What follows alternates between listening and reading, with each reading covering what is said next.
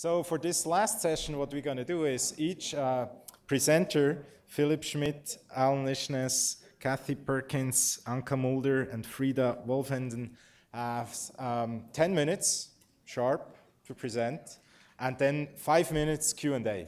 So if you speak longer, there is no time for question. If you're shorter, then there is more interactivity. Sandra will help me to keep track on time, and we are looking forward to a fantastic session. Thanks so much for being here, and I think we start with Philipp. You have all the bios in the material, so I will turn over to you without further ado. Thanks. Cool. Great. So I am hoping to speak less than 10 minutes and maybe talk a little more with everyone here about some of the things that have been going through my mind as I was listening to the presentations yesterday and today. So I co-founded a project called Peer-to-Peer University, which is really two things. One, it's an online community of people who want to learn with each other. So we break down that idea that there has to be a professor who has all the knowledge and kind of pours it into the heads of the students who are sitting, actually kind of like we are now here, ironically. So the idea is that really anyone can come and offer a course on any topic, and they have a lot of freedom on how they want to structure the course. And so there's kind of this community of people who are interested in learning and sharing and running courses with each other. And that's grown. We've had hundreds of courses on any imaginable topic, a lot of web development courses. Maybe I'll point out a few people. There's Karen Fassenpower sitting there, who's been running a really amazing School of Ed pilot, which is kind of what teacher professional development could look like if we didn't have all those constraints around credits and teachers not kind of being stuck in the institutions and not being allowed to do the things they wanted to do. And so we're really exploring kind of what that could look like. So I said P2P are two things. So it's on one hand, it's that community of people who really want to figure out what, who want to learn with each other. And then secondly, it's a lab. It's a place that attracts, or historically it's always attracted people who were interested in asking big questions about what education could look like.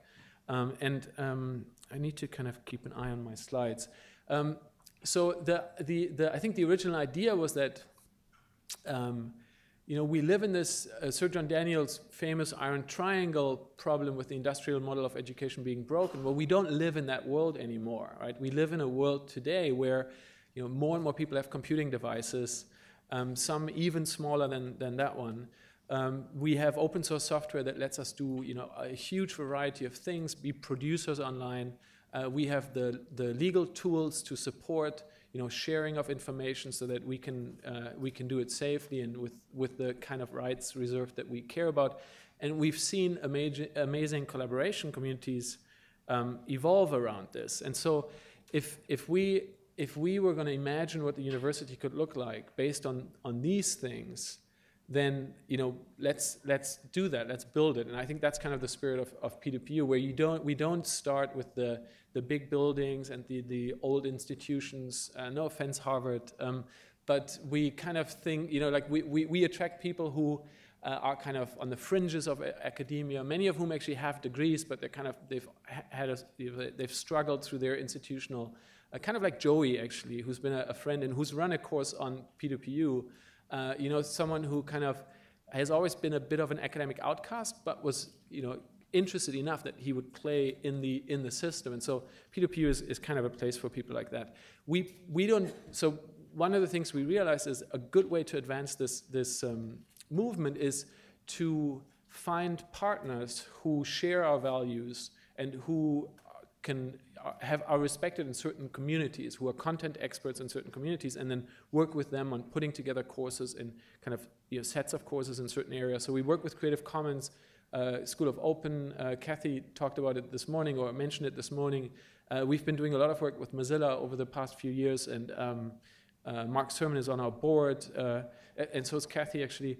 We do a lot of work with the Open Knowledge Foundation now.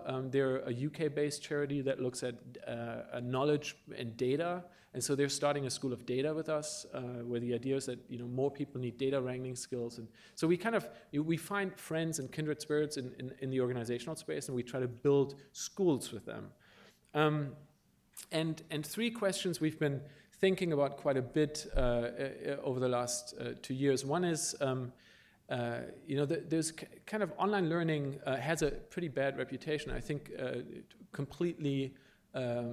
completely justified that it does have that bad reputation, because what people have done is they've done a really bad model of classroom education, which is exactly this model, actually. One person standing and kind of talking at a bunch of people. And then they've moved that online, and of course it really stank kind of in the real world, but at least you can see each other and you can talk to your neighbor, right, which is probably more interesting. But if you move that online, it's obviously going to stink even more. And so, we've done some thinking around how do you do things like, many of you are experts on project-based learning, for example, or problem-based learning, or constructive. There are all these great ideas about how education could work, and so we're experimenting with some of them online. Another big question that we've spent more time on about a year and a half ago, in which to all of our benefit now, other people are spending a lot of time thinking about, and maybe another person to point out is Carla Casilli. If you haven't talked to her, she's the Open Badges infrastructure project manager, project lead. So we, Mozilla and P2P, kind of were thinking about what are these recognitions for the kinds of skills that people care about, and what does that look like in the digital world? If you, right, we know the certificate you hang on your wall, and that has some limitations. And if we move that idea online, what would that look like? And so, we've developed this idea of digital badges, and Mozilla has really grown that into an amazing project, built an entire infrastructure that all of us can now connect into. And then we've spent a lot of time thinking about assessment, and I think we're still, and when I listen to the other people, I think we're at the early stages of what assessment should or could look like online using technology. And I want to maybe just spend two minutes. Let me see. Yeah. This is one of the examples. So if we're looking at what online courses could look like in assessment, we've built this model of courses that we call challenges, which is takes a project-based learning approach, moves it online, kind of fixes some of the problems with courses like start and stop dates, so you can start at any time. The community can kind of evolve and grow over time, and people take leadership roles. And we help people structure their content in a way that encourages production. So you have to make something in a challenge. It encourages you to understand why the challenge or this course is important to you. So there's kind of a context-setting stage at the beginning, and it helps you ask, well, why is this a problem I want to spend some time on, and why do I care about it? What does it mean for my life, and how do I apply this to my life? And then we kind of give you enough scaffolding and hints and advice, and encourage you to work with each other, that you can have a rich and engaging online learning experience. And now, just the last few minutes, I think I'd rather point out something that's kind of struck me as I was listening to other people, and something that we care about a lot, because even from the name is peer-to-peer university. It's the peers are people, they're not computers. And so I think when we look at technology, and I have 2 minutes, and that's perfect. If we look at technology, I think there are two mindsets almost that strike me. And the first mindset is, we have this computing power, and we can compute things, right? So what's really hard to do for one person in their head, with this amazing machine, we can compute things. But then what I'm excited about is that we can actually use technology to connect people. And so the compute mindset for me is really kind of the old days, and the connect mindset is the future. And I think the web and the things that the web has enabled, and a lot of this innovation thinking that Joey talked about. And so I want to just say what compute versus connect means in the learning and the assessment space. And so in the learning space, the kind of analogy that at least in my head makes sense is, it's that voice in your GPS that says, drive along this road, turn left after 200 meters, turn right after 200 meters. And we're building this perfect map of the knowledge space, and then we can tell everyone exactly where they have to go. And if they get stuck somewhere, we tell them exactly where they need to go. Now, the connect mindset is, well, here are the keys to the car or the bicycle. Go off, and then if you get stuck, ask someone you meet along the way.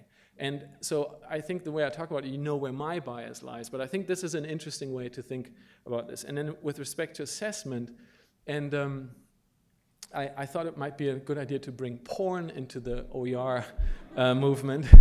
But what I mean with this, and you're probably glad I didn't put images in, but what I mean with this is that when we talk about assessment in this compute versus connect space, then it feels to me like a lot of the emphasis and efforts right now comes from the compute mindset, where we look at the things that we can measure, that we can compute. And so a lot of the automated assessments are really around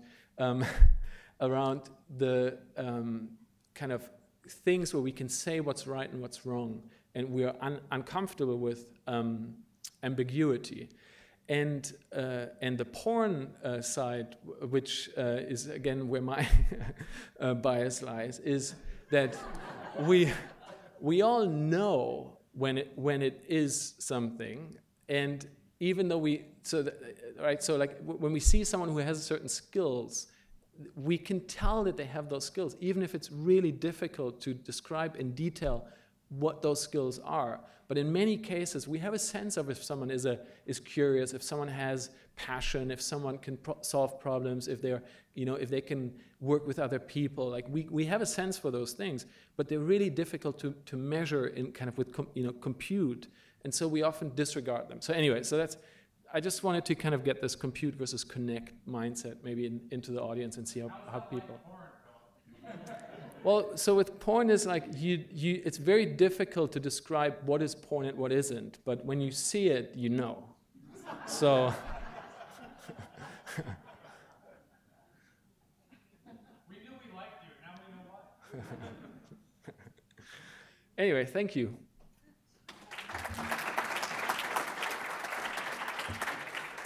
So we have actually time for questions, so you did great.